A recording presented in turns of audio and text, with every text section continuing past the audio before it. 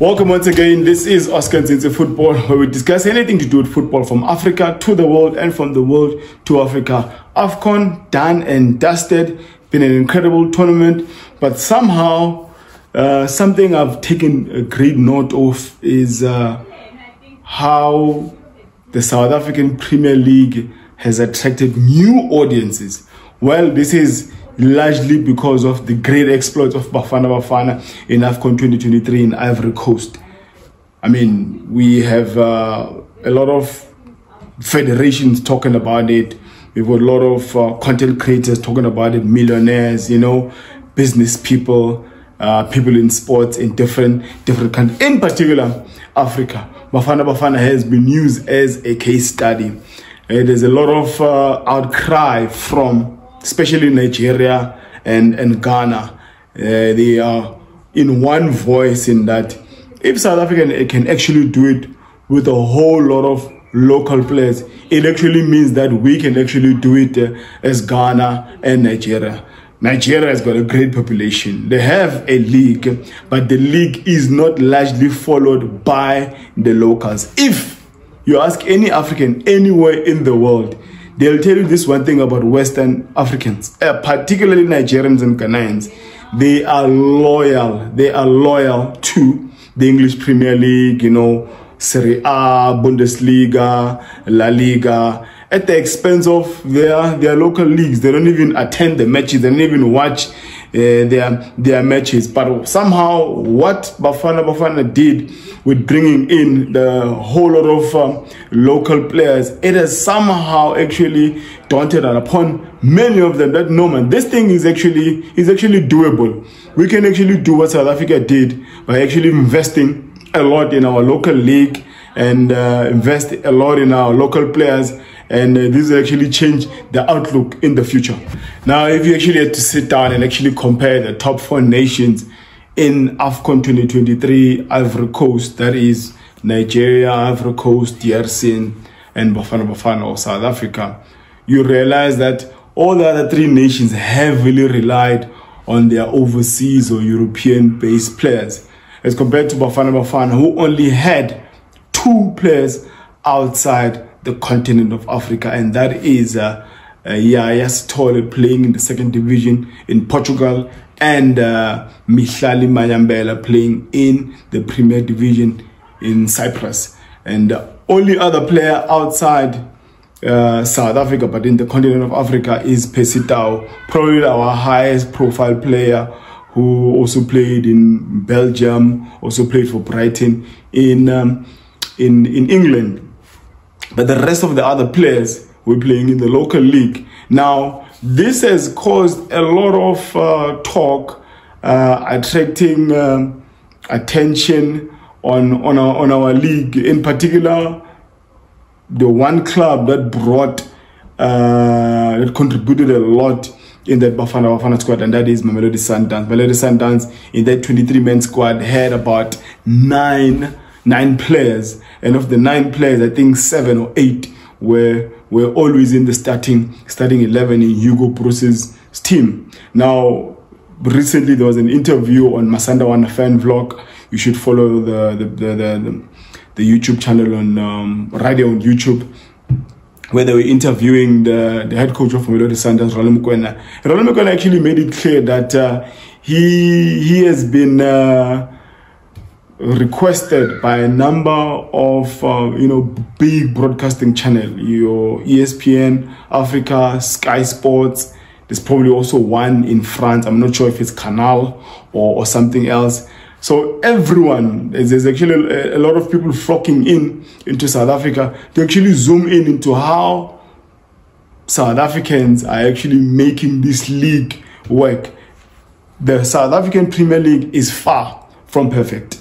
And I'm not claiming we are perfect at all, but we have a model that has been working for some time. The biggest club in the country, Kaizer Chiefs, by far, did not have any player in Bafana Bafana squad.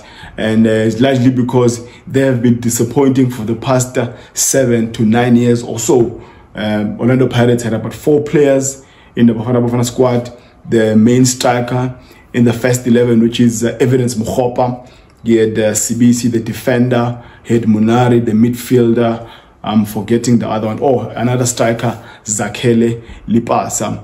And everyone now is actually of the opinion that the benchmark used before as to outperform other teams in the national team can no longer be used before, because if you focus everything, your resources, your investment on the local league and the local players, you can actually make the national team to be better. If you look at the stats and how Bafana Bafana performed with all the teams they perform against in this Afcon, you'll realize that Bafana Bafana could have actually gone to the finals had they won against the Super Eagles semi-final. Yes, we lost, but as how Bafana Bafana plays, the confidence of the players, their technical ability, we are not as physically gifted as the Ivorians, as the Congolese and the Nigerians, but whatever we have, the giftings we have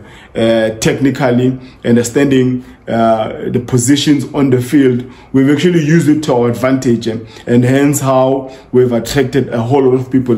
Bafana Bafana is still spoken about to this day. If you watch, I've seen a couple of channels already outside South Africa who even analyze the game between Mamelodi Sundowns and Orlando Pirates, the first games of the Premier League just after the Afcon. And there's a whole lot of publications coming into the country, actually zooming in and wanting to analyze what's actually the secret of Bafana Bafana. It is a beautiful sight to witness, and we honestly want the league to grow. We still want VAR. We don't have VAR. Hence, I was saying we are far from perfect, but we are also a model for other countries to follow. I mean, there's a channel even in Namibia, our neighbors, in Ghana, in Nigeria, in Senegal.